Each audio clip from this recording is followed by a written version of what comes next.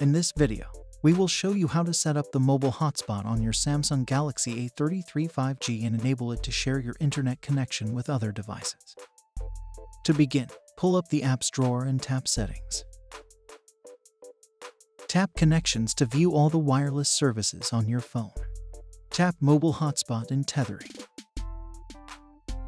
Tap Mobile Hotspot to open its settings. Tap Configure to allow you to edit some information. You may change the network name into something you can easily distinguish, and the password into something you can easily remember. You may also change the band from 2.4 GHz to 5 GHz if you want. Security isn't much of an issue in this case, as you can easily disable the mobile hotspot if someone connects without your consent. Once finished, tap Save. Now, you're ready to turn on the mobile hotspot, so tap on the switch at the top right corner, and your phone will begin broadcasting the signal. You can then let your other devices connect to the network you just created.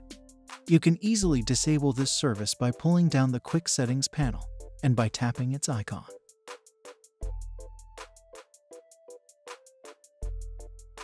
We hope that this tutorial can help you in some ways.